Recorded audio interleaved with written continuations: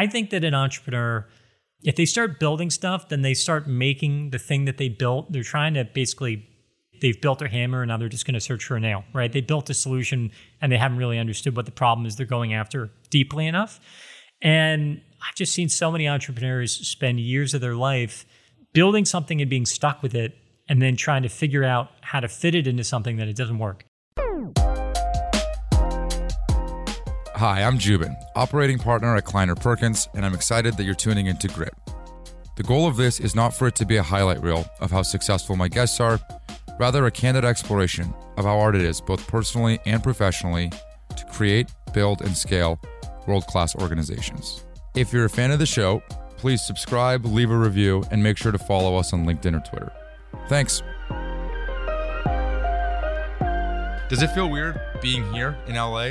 You drive down the street coming up here, it's like palm trees, there's space. I spent 15 years living in New York and had a phenomenal time in New York. I think the energy is incredible in New York. But one of the things I like about LA is you can still get a lot of the access to great people, great energy, entertainment, all that sort of stuff. But at the end of the day, you can also drive 5-10 minutes away from that and have a yard and have space. Whereas in New York, that's just not possible. In New York, the best you can do is, you can take a 45-minute commute to Brooklyn, but you're still living in some sort of building, brownstone, whatever, or you can go an hour plus to a suburb and maybe get some more space. I just love how you can kind of balance those things more in LA. You built company number 2, Attentive, in New York, if I'm not mistaken. It's like one of the canonical New York City companies. Doing it all over again, would you do it in LA? I think that for that business and what we did in New York was the right place for it. But we certainly had, and I think today it's something like of our top 100 customers or something, LA is often the number 1 or number 2 DMA for where they're located. So a tremendous amount of companies in LA that were top customers for us. But that being said, I think that starting a company really hard, doing that in New York, a place that I had built before, knew well, made it easier to operate out of New York again. That makes sense. Well, I appreciate you welcoming me into the home. When I was driving over here, one of the thoughts that I couldn't shake was I did a bunch of homework on you. You started company number 1 and sold it to Twitter. Started Attentive, raised 8 rounds, almost $1 billion, last valued at $6.5 billion. It will go public at some point. It will be amazing. How old are you? I am 39. Hey, young as hell. I was trying to get in your head of, okay, Jubin, you're going to this guy's house, and is he bored? Is he antsy? Is the pressure of having run Attentive for 7 years, and again, you're the executive chairman on the board, I understand that, but as the CEO having stepped away, are you relieved? What's the honest feeling that you have? It's been 6 months, not even, having stepped away. I was trying to get myself in your head, like, how do you feel? I feel great is the short answer. The longer answer is that I love building things. I love operating and building companies. And I also have a yearning to go after bold and audacious company ideas. When I was kind of coming up in tech and entrepreneurship, I remember actually distinctly when I had sold the first company to Twitter, and I was already thinking about the next company and how I was going to do something and try to do something even bigger and more interesting. And I remember I talked to this other CEO who had sold his company to Twitter too. And he was like, oh no, I could never do another company. I'm just going to, go become a VC and invest in other people's companies. I could just never see myself doing that. I love the part of 0 to 1 building and scaling and operating the business and working on the business and being just really, really deep into it. Do you love the 0 to 1? Literally the finding product market fit? Most people wouldn't say they do. Yes, I would say that that's the most fun part of the process because it's the hardest part. And it's also where the most value is created. And I think that you can't outsource that. I don't think either. Whereas like when you're in scale mode around certain things, there's a playbook and there's a lot of stuff that you can delegate and outsource. But you can't delegate and outsource 0 to 1. You just can't. And to me, that's what makes it really exciting and fun to go do. You could take the, let's just say, Dave McJanet, HashiCorp CEO path of not Bill McDermott, where you're inheriting $1 billion revenue business, but Dave McJanet taking a $1 million ARR business, and founders don't want to do it, but not that interesting either. I think this is a unique view that you have. Yeah. There are obviously cases where you might have an early product and you want to kind of squeeze that into where you see a market opportunity, and maybe there's IP there that's valuable that you want to reposition. But to me, that's almost like a refounding of the company again. I don't know who the person is you mentioned that had $1 million, but I think that taking it from that early part and having the team walk away and needing to take it from that very early stage onward and finding that fit at $1 million where they were, I'm not sure they had product market fit at that point. So a lot of work to do. It comes back to this definition of what is product market fit and when is it actually working? When can it really take off versus when is it more, hey, you're operating something and it's kind of on more of a seeable path. I probably wouldn't draw that line at $1 million. Where would you draw it? And by the way, I think it's drawn differently for different companies. The reason that typically I think companies draw it at $1 million is because generally that's where venture capitalists are calling their shot. And I think the reason that venture capitalists want to do that is because they need some clean delineation that is a ARR that then they can say, all right, from this point, how quickly are you growing? And then be able to catalog that versus other best-in-class SaaS companies. I think the reason a lot of companies get in trouble at somewhere between 5 and 20 million in ARR and kind of blow up is that they mistook product market fit to be there at $1 million. I think maybe a definition grade or two of market is needed. What I think a lot of entrepreneurs will do is they'll try to set the TAM for their market and they'll say, oh, I have this enormous TAM, right? But in reality, the problem that they're solving for their customer, their initial low-hanging fruit customer, is only a small subset of that TAM. And quickly their product grows and does really well in that small subset. And that's when all the numbers look great and everything looks great. And you put in all the models and you say, oh my God, this company's going to grow to the roof. But the reality of the situation is that the company does not actually have a solution that works for this enormous TAM. It only works for a subsegment of the market. And a lot of companies, I think, run into big problems at, let's call it again, between say 5 and 20 million something ARR, because they mistake their product working for this massive TAM when it's only a small subset. If you were that founder, how do you combat that? I think that you need to have more widespread customer exploration and conversations earlier on than many companies do. In particular, with Attentive, we had 4 inside salespeople from really 2 months after founding. Some of the first people we hired were 4 inside salespeople. And their job was to just set up tremendous amounts of meetings for myself and one of the other guys to go out and sell our product far before we had it. And we had hundreds and hundreds of meetings that we were able to go out and understand the market and really understand what parts of the market growth opportunities existed in, instead of just kind of relying on the typical, I'll get a couple friend intros, I'm going to get a couple sales meetings and go from there. But, and it's funny because I was just having this conversation this morning, but doesn't that go against the face of conventional wisdom, which says, hey, go solve a problem that you have felt? Meaning when the Okta founders were at Salesforce and they felt this problem. And that is actually the most defined and common narrative, maybe second to, which I think you also don't fit, the CEO coding, being very hands-on keyboard engineer. Neither of those I don't think are you, but I guess the reason that people don't have the level of seemingly deliberateness that you do in sizing up the markets and stuff is because in their mind, it's if I don't solve this problem, nobody is. I know this problem better than everybody. Thus, I should go solve it.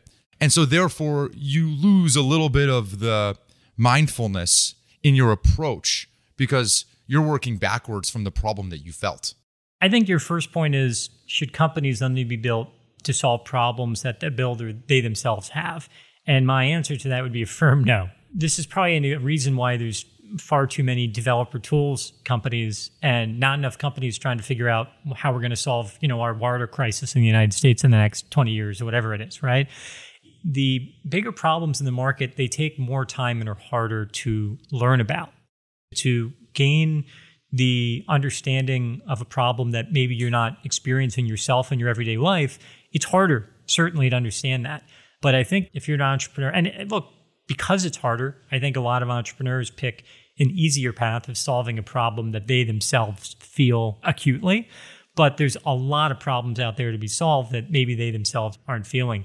Number two, I think maybe this is a little bit of a bolder statement, but there's some advice that's commonly given, I think, to entrepreneurs who just start building stuff, just start writing software, just start building stuff. And I think that's really dangerous advice and can be one of the top reasons why it'll lead to years of misery for an entrepreneur.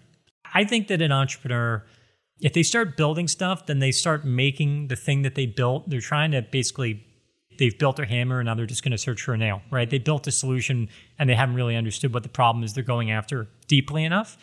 And I've just seen so many entrepreneurs spend years of their life building something and being stuck with it and then trying to figure out how to fit it into something that it doesn't work. On the other hand, I'd say build last. I think that you want to deeply understand your market, what the problem is, everything that's going on, have a clear thesis, and then go build. That's not to say you're not going to go pivot down the road in different directions based on what you learn once you build a product. I'm not taking that iterative step out of the process, but I think people don't do enough discovery because it's much more satisfying for most people to just start building something. Do you think that the 0 to 1 and maybe the satisfaction of going and building the thing that they know well, do you think the reason that that's so hard for people, do you think it's because of this insecurity that it is so existential at the early days that people can't enjoy that part of it because you're the closest to dying at that point? I think that this is an element of the existing venture ecosystem that's kind of broken, that forces an entrepreneur to commit very early on to something so that they can get some money, so that they can employ people. And then they kind of feel like they have to do work on that thing they committed to because they don't want to feel like they're scamming someone by immediately going in another direction. But they'll often find in the first few months very clear signs that what they're doing is not a great idea. And yet they just keep plugging along. So I think that the process instead should be a much bigger focus on discovery. You don't feel like you're making progress if you aren't building something at times, but really you should feel great about the progress and things you're learning and doing discovery. And I think that's underappreciated in the process. Do you think the qualities of a great entrepreneur are similar to the qualities of a great startup employee? Yes. I think that when hiring great startup employees, I'm often pulled to people who have their own future entrepreneurial goals for themselves. Let's imagine that Brian Long's Palm Tree Venture Studio firm existed, okay? I don't know, I just made something up because they're in LA.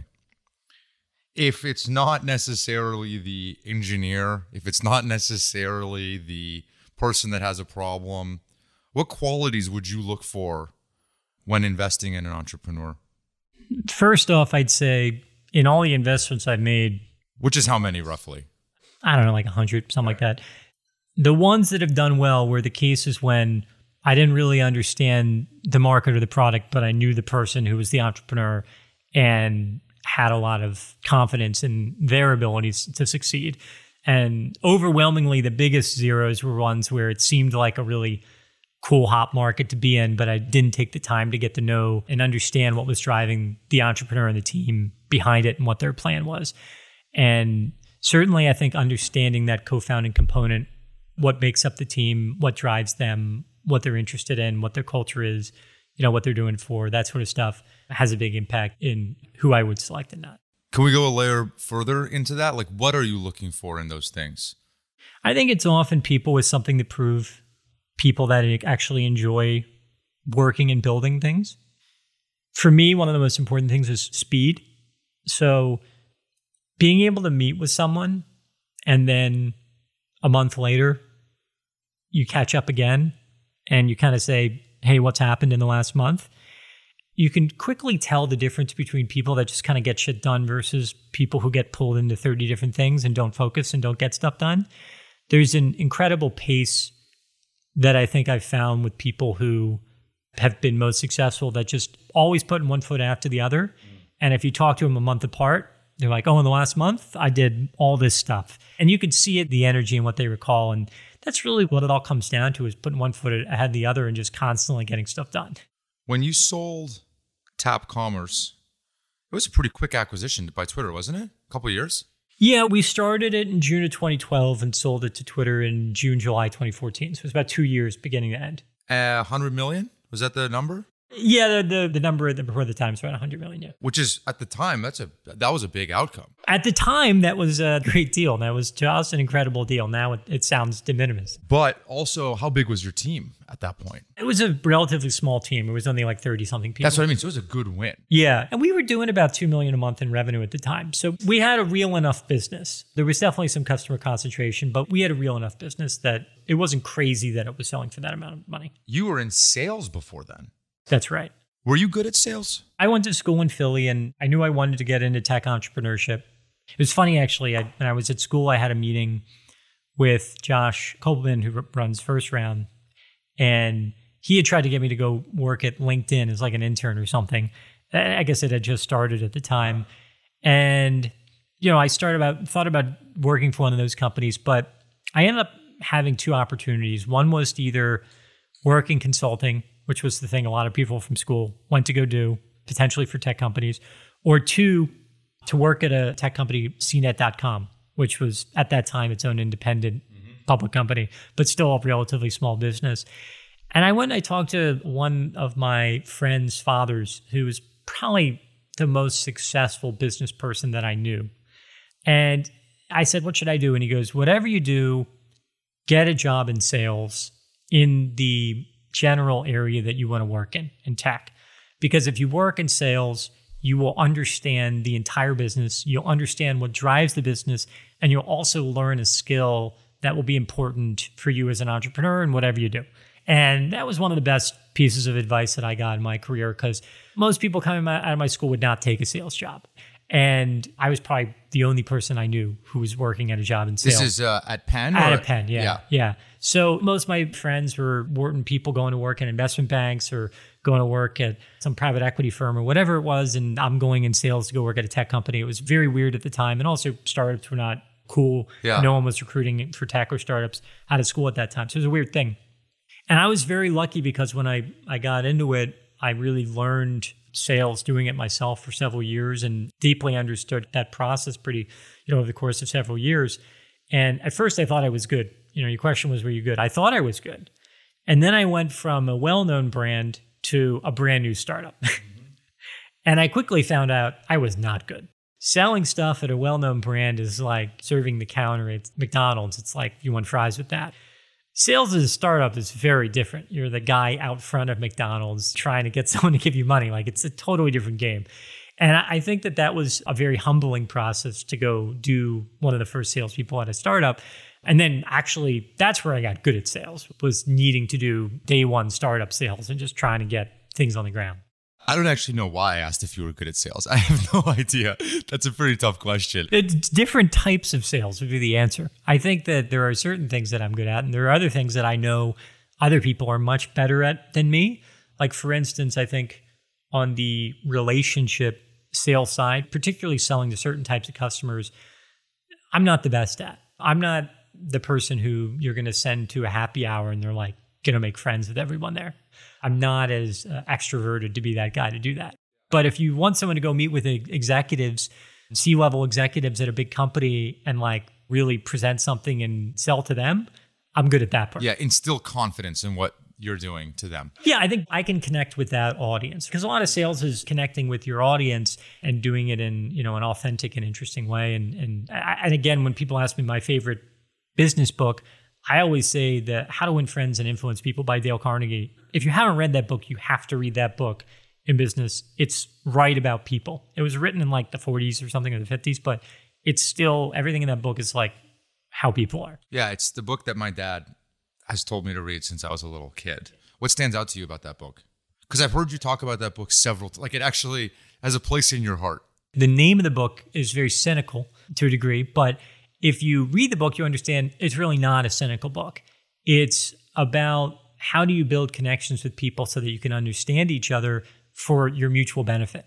And to me, some of the things that just stand out to people, some things that I'd also borrow from someone else you've interviewed on your show, Matt Mochari, my exec coach, is just the importance of having people feel heard and genuinely listening to people. Mm-hmm. Something he does is when you'll say something, he'll kind of show you that he was listening by repeating it back to them and then giving his answer. That's been one of the most effective things I've seen in my entire career. Because so often people are just not accustomed to actually being listened to. Yeah. And when you realize that someone's actually listening, you're much more interested. Yeah. Isn't one of the other things about people's names? Yes. I subscribe to that deeply. Repeating the person's name, saying, hey, it's about you, I'm going to talk about you, etc., is like incredible. I had a guy who I've talked about on the show before called Tom Mendoza. Do you know who Tom is? He was the president of NetApp. And he joined NetApp at like maybe $1 million of ARR, maybe $1 million. He gave a speech to one of the first president's clubs at NetApp. There was about 100 people there. And he stood on stage and he started by thanking every person by name, significant other, the person working there and their plus one. He spent hours the night before doing flashcards with his wife just to remember their names. It's almost like that, but maybe just more broadly, a lot of the things that you would read in How to Win Friends and Influence People. By the way, the other book that my dad has always told me to read is Think and Grow Rich, but it's like a dying art. It's a dying breed of really good advice that people, I don't know why people don't do it anymore, but it's always stuck with me, that story. Well, I think that technology has enabled us to be a more transactional culture. And therefore, maybe it's diminished some of the relationship building mechanics. But I wouldn't bet against, in the medium to long term, the power of relationship building. And I think particularly in startups, you write a check to someone for an early stage company, they can do whatever they want with that money. Like that money can go anywhere. And it really is a pure trust thing. Like you are trusting the person. Hey, here's $2 million. That person could just be like, hey, that sounds great. I'm never going to hire anyone and I'm going to be off in some other country. See you never. There's really no recourse to stop that from happening. So it's an incredible amount of trust. And I think that's why relationships play a much bigger part than maybe we give them credit for. In a world created where we talked about LinkedIn earlier, where LinkedIn allows people to move their jobs so easily and all work seems more transactional, and in a lot of these remote first companies, work has become more transactional, you do lose some appreciation for the importance of relationship building. Yeah, I couldn't agree more. After you sell Tap Commerce, what happened? The day that we sold, I was really happy. How happy? Very, very happy. Like rich, money that you probably didn't expect. Your team was taken care of. Yeah, I think the feeling of, hey, I always wanted to be a successful tech entrepreneur, sell the company, make a bunch of money for me and my friends, all that sort of stuff. And on day one, when that happened, that's how I felt. I woke up the next day, and maybe this happened in the next couple of days. There were two things that stuck with me. One was that no one cared. So I think that while doing it, you kind of think, oh, I'm going to do this. And people are then going to realize, hey, Brian's great. He did this, whatever. And then I just quickly realized, like, actually, no one cared at all that I did this. Like, my parents were happy and, maybe some of your closest friends, but like most people don't care at all. And I think that there is tremendous freedom in realizing that. But I also think that drives a lot of people to do things they don't want to do. So I think realizing no one cared was part one. And then part two was once you get beyond that, you're like, well, what do I want to be doing with my day-to-day life?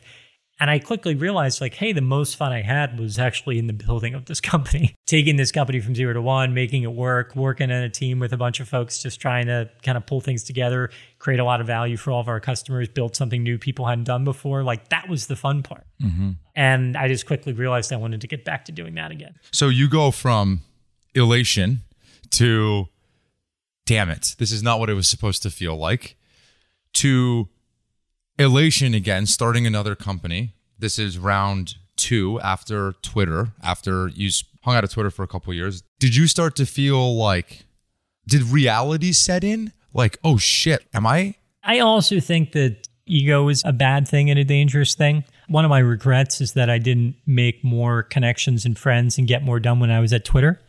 And a viewpoint I probably had at the time was like, hey, I'm some hotshot who built this company and sold it. I'm great. And I think that getting away from that and also realizing the like nobody cares and sort of lack of self-importance has helped a lot in doing more companies and approaching them for the right reasons. But I think that for doing our second company in 2016, it was elation again. It was excitement in like getting back to startups. And hey, we're going to go do the startup again. And this is so much fun. And, we're going to get to do our thing. And then after like 6 months, it was a pretty abject failure. Like this is Attentive. Yeah. My co-founder and I, who had started Tap Commerce together, we started Attentive together. And, we had written a check for a bunch of our money to start it. And we had taken a little bit of outside money too. But we had each written big checks ourselves. And we put our money in. And after about, I don't know, it was like 6 to 9 months, we had spent about half of our money. And we looked up and we were like, we spent half our money. We did not like what the company was doing. It was not working, really. And we were just kind of sitting there like, were we just really lucky last time? like, are we not? Yeah, like the imposter syndrome started creeping in. Yeah, I think it hits you hard and you think, were you just lucky? Are we not going to have this again? And I think that mindset can hit you pretty hard at that point. But I think it also kind of gave us the strength to say, you know what, this thing's not working, but screw it, we'll figure it out. Let's do something else. And we changed speeds and changed the company name and turned that into Attentive. It has to be exacerbated with the expectations that you feel, meaning probably before Tap Commerce, you were borrowing and stealing to raise any money. Right. Now, I bet once you're coming out of Twitter, you're telling me Brian Koppelman and every other VC wasn't knocking down your door? With Tap Commerce, I remember I met with 52 investors to raise our first round, and we got like a couple yeses. We raised $1.2 million. Whereas with Attentive, we didn't have to meet with anyone. We just knew the people who we'd worked with before and said, hey, we're doing something new. And they said, great, we'd love to put in.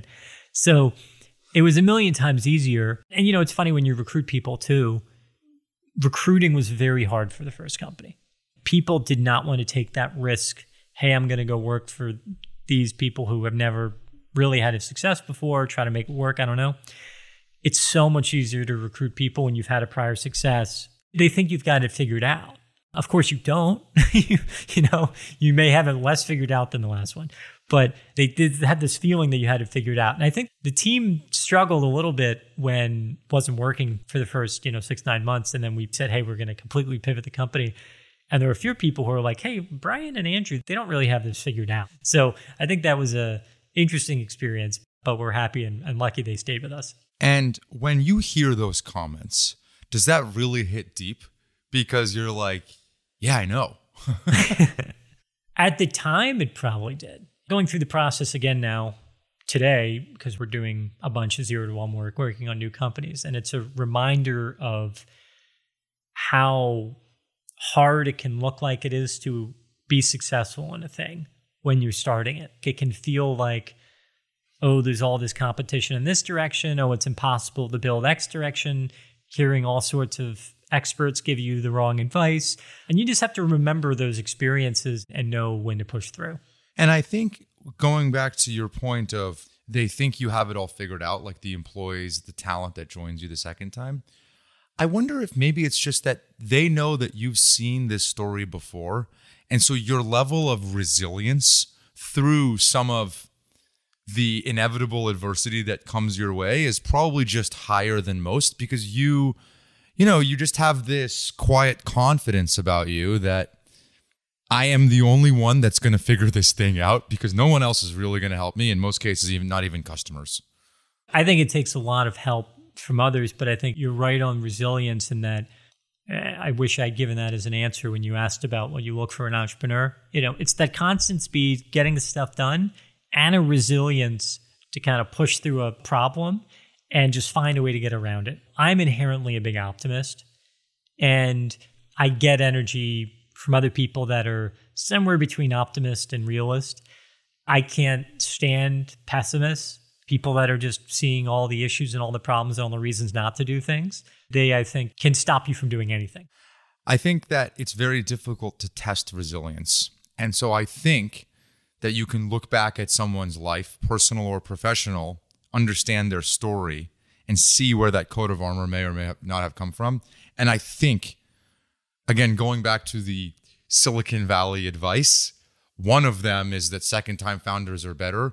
But really, I think what they're trying to say, whoever they is that it's an easy litmus test for the fact that they have gone 0 to 1, know what it is, and want to go do it again. Therefore, relatively good equation towards resilience. Yeah, I mean, I'd say two things. One is you're right that you have that check mark for resilience. But two, to me, is what are the most essential pieces of the job for being a CEO? I think number one is being able to set the company vision and get everyone excited about that vision. Number two is getting the money to make it possible to go after that vision. And then number three is getting the talent to go do it. And then kind of related to those three, I also think there's a pace setting, speed setting element of a founder CEO, kind of also related to accountability. And if you are a second or third time person, the money and the recruiting of people is much easier. It's much easier. You can get much better people and you can raise money so much faster. And when you see it working, much, much faster. And I think that's a huge advantage. Whereas the vision stuff, you learn and see things over time, and that changes how you approach that. Speed stuff, maybe you just feel more comfortable doing what you want to do. I think advice I gotten from a friend of mine, Jim Payne, that he was the CEO and founder of Mopub. He told me one of the best pieces of advice that he had gotten was just being reminded as a CEO, you can do whatever you want to do. At your company, you can do whatever you want to a degree.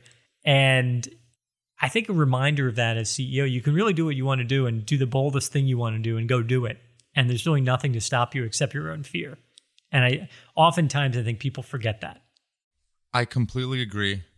I started this show almost 3 years ago, and it was very tactical.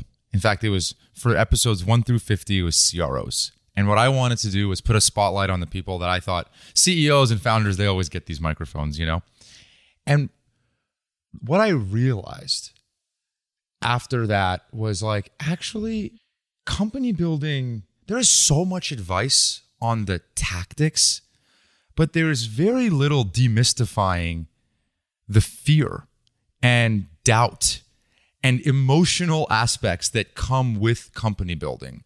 And so now you fast forward 100 episodes from then, and it's I wanted to talk to people that feel that the most. That tends to be founders and CEOs in most cases. But I think that there's this almost elephant in the room that I want to talk about on the show that most people don't, which is it's fucking scary.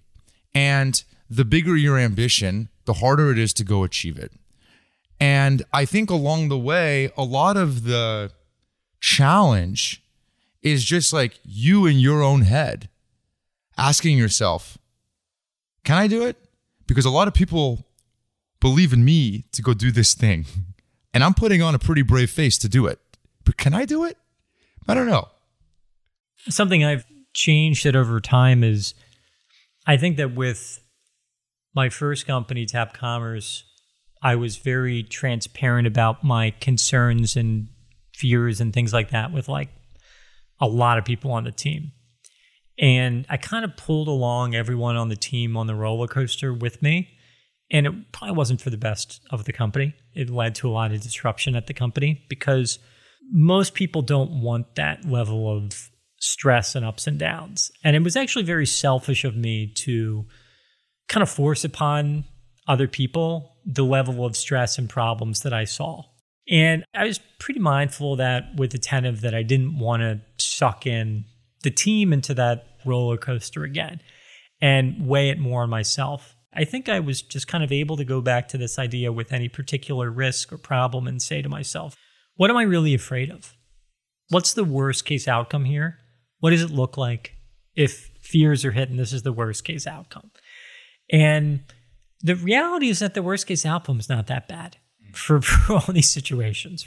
So I think if you can just remind yourself what that worst case outcome looks like. I was saying to a friend of mine the other day that the most nervous I get actually is I've given 2 best man speeches in my life at weddings, and that was actually the most nervous I've been in public speaking and stuff. And the reason why is you don't get a redo on that, hopefully. So, you have to give that speech one time. Everyone's going to see it, and that's it. Whereas like for a company pitch to a venture person or a sales pitch or whatever it is, like you're almost always going to get another shot at that and another riff to do it better and change it and whatever it is. There'll be other opportunities. And you just got to remind yourself of that. That for me has always helped eliminate the fear side of things. But the deep down fear underneath all of that, isn't the deep down fear that the company is going to die? And therefore, Brian starting his first company at Tap Commerce that always told himself this story that he's going to be the tech entrepreneur that makes it. The company dies and then Brian dies. Yeah, no one. Yeah. No one cares is what I've learned. Yeah. No one cares. I think people are way overly concerned sometimes about their reputation.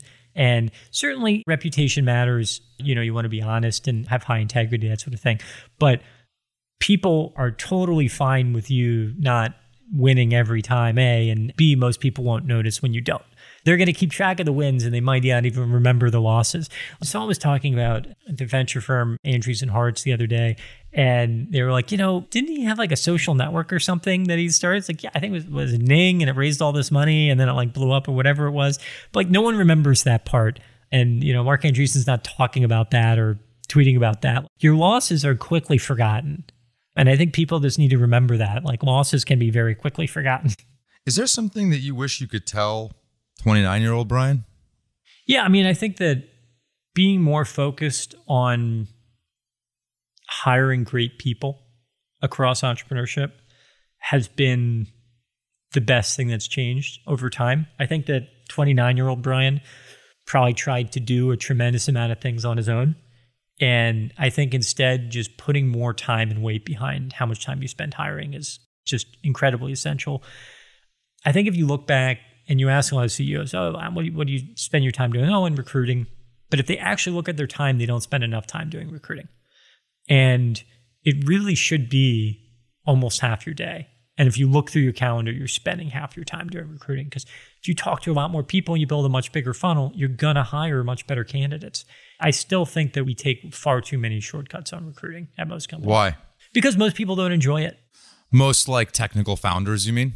I think most founders, period. What is recruiting? Recruiting is sending out a lot of messages on LinkedIn or whatever, or meetups or whatever it is, any way you can to find great talent, engage them. And then it's doing a lot of those conversations, additional conversations to get someone down funnel. And then when someone's great, selling them to bring them on and get them to sign on, right? Because once you kind of reach the yes, then it flips and then it's you trying to sell them. One of my best decisions has been bringing on a head of recruiting extremely early, founding level early for companies to build and manage a really big hiring funnel. Because if you have a big funnel, you're just going to have better talent. One other thing just on this idea is that people change through the course of their career a lot and what they want in the role and all that sort of stuff. And I think that you don't want to take too many shortcuts to try to fit square pegs in round holes in recruiting, which I think is the other big thing you see is people just take a shortcut in recruiting. I think a great question to ask is, how many people did you interview for a given role? And often, the answer would be, 2 people, 3 people, or whatever it is, right? Why'd you only talk to 3 people for this given role? Did you already have one person you were decided on? It's really just, it does come down to laziness at a point. But maybe it's not just laziness, it's people don't like it. Interviewing, it's a tough thing to do. It feels unnatural. It is repetitive. It's draining for a lot of people to spend their days interviewing. So I think it's a tough thing for people to do. You have said that you have a unique view of how culture can impact recruiting, positive and negative. Specifically, what you said was that you think that it is a good thing if your culture turns some people off, or if your culture actually makes recruiting more difficult. Can you explain that? Look, yeah, if you look at like the posted cultural values for a lot of companies, they all sort of mesh into the same thing, right? And if your culture isn't more wearing on your sleeve what you actually do and what you believe in, then you're no different than everyone else. You're just kind of saying the same stuff. So I think you have to be real about what defines your own company's culture. Otherwise, you end up hiring people that don't know that's the culture. And then, surprise, surprise, they're unhappy or they're not a fit because you weren't upfront with them. Most people that don't work out at a company, it's the hiring manager and the company's fault. It's not the individual's fault because you hired someone that is not a fit with the company. That's not their fault. They're who they are. Right? Unless they were very purposely masquerading to be something else to get in the process, but that's almost no one, right? In most cases, it's the company's fault. When you left, which is not long ago, Attentive, how many employees? There's around 1,000 employees. 1,000. How many of the early employees became executives at the company? How many did you hire as executives? Did you think about this process? Were you intentional about it? How did you evaluate it? I was very lucky because, again, to my point around second time around entrepreneur, I was able to go get a handful of people that I thought were the best performing people that I had seen over the last 4 years at Twitter and Tap Commerce and also just kind of in the broader ecosystem and say, hey, we're doing this new thing. I think you're really awesome. Come join. And yeah, we ended up hiring an incredible group of people that, held executive roles in some cases for 5 years, in some cases are still there running teams of 400 or 600 people and joined us from the get-go or within the first six months to a year. How many people did you have when you pivoted into what is now Attentive? We had about 10 people. So not a tiny team. No, I think it was like 10 or 12 people. With a recruiter. Yeah, it was like 10 or 12 people. And because there were some people that were very specific to the first company, we parted ways with those people, also to bring down burn a little bit, and so that we could focus money on the new area we wanted to go after. Going back to our earlier conversation of different proxies for what product market fit was, when was that moment for you? And maybe, actually, can I back up a second? Why did you pivot? We pivoted for a few reasons. One was our customers' willingness to pay was not what we had thought it was. So I think we made some classic mistakes in our exploration around looking for new customers. And if you want to read about this at length, it's in my book that just came out called Problem Hunting. The first few chapters talk about this a lot. So if you want to dig in here, check out the book Problem Hunting. But the takeaway is that we had talked to a bunch of customers, a couple dozen, and we had thought that they had this big burning problem where they wanted a better way to communicate with their distributed workforce, non-desk workers like a manufacturing facility. So we built this software to help them communicate with their big distributed workforce. And we went out to try to sell that to those people. And when we did that, we found that they either didn't want to buy it or the amount they were willing to pay for it was not enough money that it would meet our goals for a high growth company. And, we had customers saying yes. We had a big brand that agreed to spend a decent amount of money and wanted to sign on to the product. And we went through legal with them. We were about to sign. What's a decent amount? It was in the hundreds of thousands. Okay. For a tiny startup, that's a lot. Yeah. And for software, yeah. I distinctly remember this because we got back to red line and it was totally fine. And we were at this point where we could sign it. And I knew that if I signed it, we would be committed to this company because we'd have to go build the product to work for this big brand. And we'd probably get some other big brands to go do it. And it would be a business. But the trajectory of growth on this business would not meet the hurdle we had for ourselves to build a high growth tech business. So it was tough because we saw that, but at the same time, we had gotten feedback from customers that, hey, there's another angle you could go in building tech software to communicate with potential and current customers instead of employees. After talking to a bunch of customers there, we felt like, hey, that was a much bigger TAM, much more fast growing and interesting market. Let's go do that. It was funny because I recall I called up the big Fortune 500 brand and said, hey, we're actually not going to do this company. So thanks for going through the legal, doing all this stuff. If you want to try the new thing, we'll give you a free year of the other new thing we're doing. But we're not going to do the thing we sold you. And I remember he was just very confused because why would someone walk away? Isn't this the startup dream that, you're about to get, and this is a very well-known brand. And they're like, you're about to get us spending all this money with you to do this? Isn't this like the dream that you want? And I'm like, yeah, but we just looked at it and it's like not going to grow at the speed we wanted it to grow at. And we easily could have got sucked into that. So that was very lucky. You do talk about it in the book. The book is excellent. It is the same publisher as Slootman's book, Amp It Up. I think this is in the book, but I've been so deep in Brian Long that I can't tell the difference anymore. But was it in the book when you started talking about how when Attentive started working, some people started leaving? Yeah. I don't know if it's in the book, but it did happen. So I guess a few things. One, you had asked an earlier question of when we knew we had product market fit. Yes. And I will tell you a very concrete answer to that question. We knew that it solved the problem. So the problem was I don't have a good way to get in touch with my customers. We turned our first program on for our first customer. And we did not know, will people sign up to get text messages? And when we send text messages, will they click on the messages? And will they go and buy stuff? And we turned it on the first day, 250 people signed up. We sent a text message. About 30-something% of them clicked on it, and a bunch of them bought something. And sending that text message costs like a couple dollars. And we made all this money for them. And we said, holy crap, that really works. So we knew that we had something that worked. The problem was that no one wanted to buy text message. Everyone wanted mobile apps at the time. No one really wanted to do text messaging, but they all wanted to make more money. They all wanted ways to get in touch with their customer. So that ended up just being a go-to-market challenge, which was instead of selling text messaging, for the first year or two, we never sold text messaging. We just sold, hey, do you want a new channel that'll drive 20% more revenue?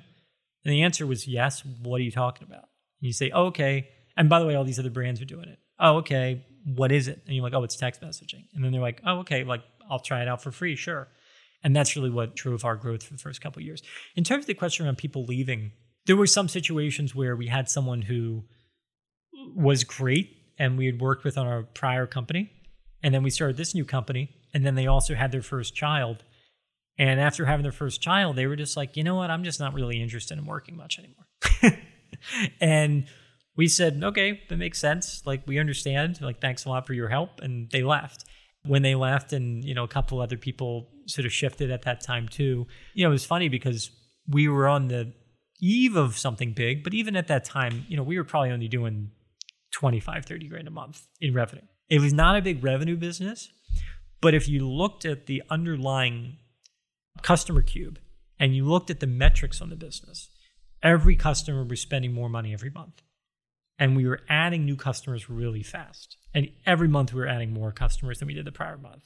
So even though the total dollar numbers were not that big, when you looked at the way the business worked and you had some vision for where it could go, you're like, oh, this could be very, very big. Even though initially the numbers were not blowing your eyes away in terms of this total top line. The book talks a lot about your deliberate effort to it's almost like reverse selling, get customers to say no to you so that you can really narrow in on the right thing. And there was this feeling of practicality that I found myself walking away with, not dissimilar from How to Win Friends and Influence People. Yeah, I'm definitely very inspired by that. Not dissimilar. I love startup books. They're very entertaining. They're great to read at the beach. I've read most of them. You read them, and then you throw them away. You don't read them again. And I'm not sure how much it was really helping the 101 startup audience. It's entertaining, which maybe is good for selling books, but it's not really helping the person go do the job of starting a tech company. So this book, Problem Hunting, is like super practical, tactical. It's not entertaining. We try to make it a little bit. When I say it's not entertaining, people are like, way to sell it, Brian. But like, it really is more supposed to give uber practical advice on how to do it. And you're right in that the approach of the book really does mirror a lot of elements of How to Win Friends and Influence People, in that I try to break it down into very clear guidance on the way that I would do things for particular parts of management of the company. What are some of your favorite interview questions? I think understanding someone's core motivation, where they're at in their life, and what they really want to do is very helpful to me, to just kind of understand what that person's about, what they're driving towards. And there's a few answers that I get. One is you'll hear the honest answer of, I don't really know. I'm just getting started, or a couple years of my career, whatever, and I'm still figuring it out. And that's a totally great answer. There's people who are like, I want to be in entrepreneurship, I want to do startups, and I love this. And I think if they say that, then you want to press a little bit and say, okay, what have you done so far to show me that you have those interests, and that, that's really how you feel, and see some follow-up stuff. And then there's been cases where people give an answer that's, not related at all to the role. And then I'm like, why do you think this job in any way will help achieve your goal? Like, I interviewed someone a week ago where I said, what do you want to do? And the person says, well, I really want to be a therapist. And they're interviewing for like a entrepreneurship type job, startup. And I'm like, then why are you talking to me? And they're like, well, I'm told that you can't become a therapist until you're in your mid-30s because people don't want to take advice from 20-somethings. So I'm like doing other stuff until I get to my mid-30s. And I'm like, I appreciate your honesty. But at the same time, like, my goal is to help people who are interested in this so that their career and everything gets bigger around it and they're motivated around that, and I can help them do that. Like, I'm not going to help you become a great therapist. So like, probably not a great fit. And sorry, just so I understand, what are you interviewing for today? We have a holding company called Lunar where we're building new companies out of. And right now we're working on one of those companies, doing like a 0 to 1 new company. And how many companies are you doing concurrently out of Lunar? In a given year, it might just be one company. And how involved are you? CEO and founder of that company. Of Lunar? I'm partner at Lunar, but of the spin-out company, I'm a CEO and founder. Okay. And this is your first company? Well, this will be my third company. Well, this is Lunar's but first out of company. Lunar, yes, that's right. And what happens when the second Lunar, are you going to stay the CEO of this company? I will stay the CEO of this company. In terms of what executive role I'll play at other future companies, I don't know. But for now, this is the company. For now, I'm focused on making this company great. But I do think that, kind of in line with the book Problem Hunting, I love spending the majority of my time going 0 to 1 and building a great company. But I also do like spending time helping other people to start companies and helping them figure out some of that stuff. So I love that aspect of being able to do that at Lunar too. Why even do the holding company? Why not just do without the holding company? I think that you get a lot of additional leverage by being able to get more information, learn more stuff, be able to see other things that are going on. Yeah. It kind of comes back to what we were talking about earlier around discovery process on businesses, and this mindset that you are kind of forced to commit to something before you want to be committed to it. I think that's a little broken. And I think it's better to be able to have that flexibility to do deep discovery. So we've been able to talk to hundreds and hundreds of experts in a number of areas we were interested in, and then find an area that we were most interested in, start a company in that. But now still have a great team of people talking and looking in other industries, and maybe we can help start another company in the coming years in another place, and then another place after that, and so on and so forth. I mean, it's hard not to be inspired by the likes of, Elon and Sam and other people today who have been able to start and get many things going. And I think also sometimes it adds clarity when you're seeing other businesses. It helps you to not kind of live in an echo chamber of just the one company that you're executing. And don't tell me yet, but have you narrowed in on what the company is? Yes, we have. And is this your moonshot company? I think that do you know who Peter Reinhardt is? Segment's founder? Yes, I do. I know Peter, yeah. It kind of reminds me, again, we're about to find out. I don't know what your company does yet, but like sold Segment, couple $1 billion to Twilio, and now he's like built Charm Industrial, which is unfucking the world. You know, is this your unfucking the world project? It's not carbon capture, I'll tell you that much. But I think that for us, you have to find the cross section of something where you say, do we think this will have a really big positive impact and be great for a lot of people, A? But also, B, is it something where I have a right to win, where I have a right to be great in? And I think finding that cross section is really important for companies that you're going after. But yeah, I think what we're going after on the one hand is a very big and interesting area and market that I think will change the world, but also B is something that I think we are very well positioned to execute in. Can you give us a sneak peek here? No peeks today. No peeks today. If you read the book, there's a part in the book that says, don't go social. What I mean by that is that I think sometimes people, they start putting stuff on LinkedIn, telling their family, telling their friends, telling everyone, hey, this is what my company does. And then they realize a couple months later, oh, wait, this doesn't actually work, or hey, I want to change this or whatever. But they feel like they can't because it's going to hurt them reputationally. They'll look like a failure, blah, blah, blah, because they told everyone what they were doing and now they're doing something else. And I made this mistake early in my career where I remember for my first company, we were doing something and I posted it on LinkedIn, said what we're doing, told all these people what we're doing. We realized a few months in that thing was not that good. But now I had to backpedal and re-explain it to everyone and tell my mom, that's not what I'm doing something else now. And you just kind of feel like a fool doing that. And it kind of pulls you into keeping and doing that. I think not going social until you feel you've actually got to that sort of product market fit moment is better. That's actually really good advice. By the way, speaking of Peter at Charm, they don't even announce funding rounds. They have taken it to the logical extreme. Yeah, I mean, when you ask why you're doing a lot of things, I know, I won't say his name, but I know a very polarizing entrepreneur who I think is one of the best entrepreneurs of our generation. And he was saying with his new companies, they have policies. No one can post on LinkedIn that they work there. No one can say what they're doing here, and they don't talk to any press or announce anything. And the mindset is like, well, what are we going to get? What's the benefit from doing it? And I think that when you ask that question, oftentimes the answer is you're kind of doing it for your own ego.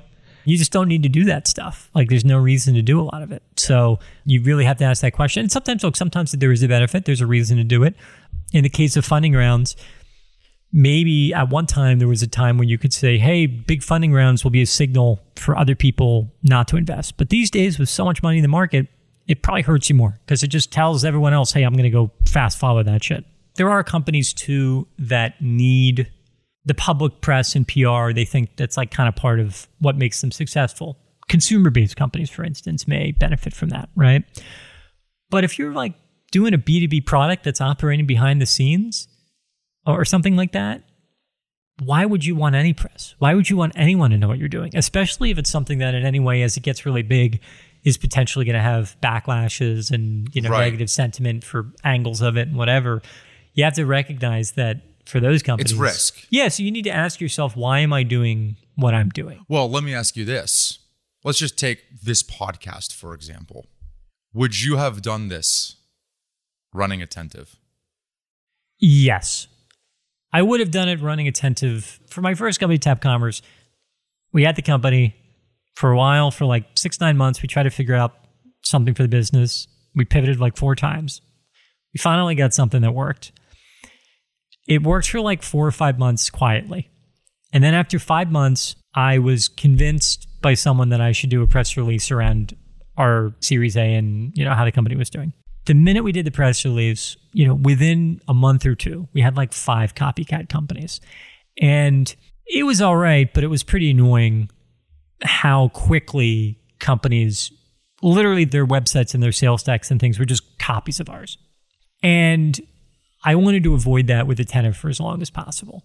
So we kept it a lot quieter with Attentive, and we kind of purposefully did not seek out any press. And I also just had a general view that almost all press was negative and just didn't want to go to. Is warranted. Which is true. You don't get Pulitzers for writing puff pieces. so you're avoiding all of that stuff. And we probably did that for too long, to the point that we go to many a conference and things, and I'd meet people and no one would have any idea what my company was. And it was probably to the detriment of the company at a point, because there was a point we reached, you're trying to sell to some mega C-level exec, 8-figure, approaching 9-figure deal, and he like hasn't heard of your company. That's not good. And that's where like our marketing team would be like, dude, you know, you should do those podcasts. That's what those C-level executives listen to. So you got to do that. But we didn't for a long time. And by the way, when we did finally start doing this stuff, like a few years in, we immediately had several copycat companies. It's just like increasing your risk surface area. Yeah, it does. And you're like, well, why are we doing this? We're selling B2B software. So it's like the consumers don't care about that. So who's listening? Competitors? Yeah. Well, so I'm smiling because the one thought that I had, and then I'll let you go, is, it'll help with recruiting and talent. Like hearing people say that. But what's funny. Wrong type of talent. Maybe. I'll give you an example. Let's make a bet right now. I have a feeling that some pretty high quality people will listen to this and have no idea what it is that you're working on next and reach out to you and want to engage, want to work with you. Now, maybe you don't need that. Maybe that's negative signal. But the funny thing is, I was asking about Attentive's early days. And if I'm being intellectually honest, I don't think that I have Brian Long of Series A and B Attentive when it was just getting off the ground on the show. You know what I mean? So you're 100% I right. think if I'm being honest with myself, I'm not even having you on the show at that point. There's two things there. One, I'm definitely not on the show at that point, but also two, Brian Long, that person, is not even in this room. I think that you change tremendously, or at least I try to change tremendously over time to become a better leader and person in doing your job. And like, I think the person that I was in Series A and Series B is very different from the person today. I also do give a lot of credit to someone else you've had on the show, Matt Mochari, who was my executive coach for like 3.5, 4 years at Attentive.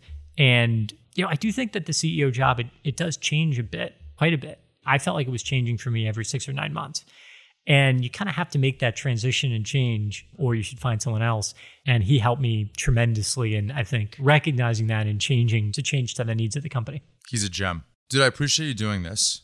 What are you excited about personally right now? Take away all this other stuff. What gets you going on the personal side? It's fun to be able to take people that you love and take people that you've worked around and like be able to go after more new, exciting things together and sort of feel like you can accomplish a lot more together for people that you feel like you owe a lot to for how much they've worked with you and helped make each other successful. But you know, really, I've just been super, super lucky to work with incredible teams. And I think being able to help those people, help those teams build new things together is very, very exciting, A. And then B, you know, look, I'm also I've got a 2.5-year-old, and having kids amazing on the personal side. I've got an incredible wife who is the executive producer for the New York Times TV show. So she does all sorts of amazing documentaries and things, which is fantastic to watch. And that stuff's very, very fun to track and see and get exposure into how other industries and things are having a big impact, a positive impact on the world. Can we do a check-in in a couple of years once the cat's out of the bag and see how things are going?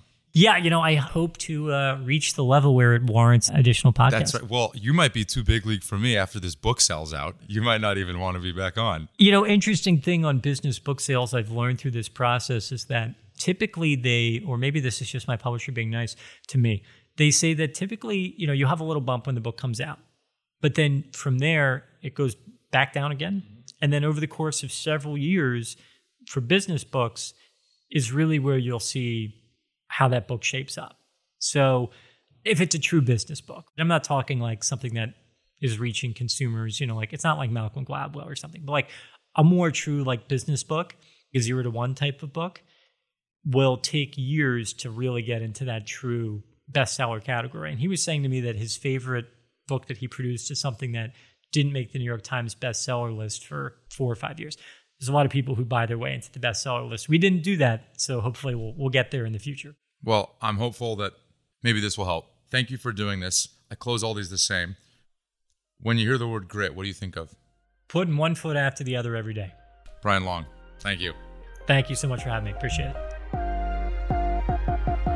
That's it. Thanks for tuning in. Feel free to come back every Monday morning to listen to a new guest, or go back into the archives when we've done more than 100 episodes. This podcast is a Kleiner Perkins production, and the episode was edited by Eric Johnson from Lightning Pod. Thank you all.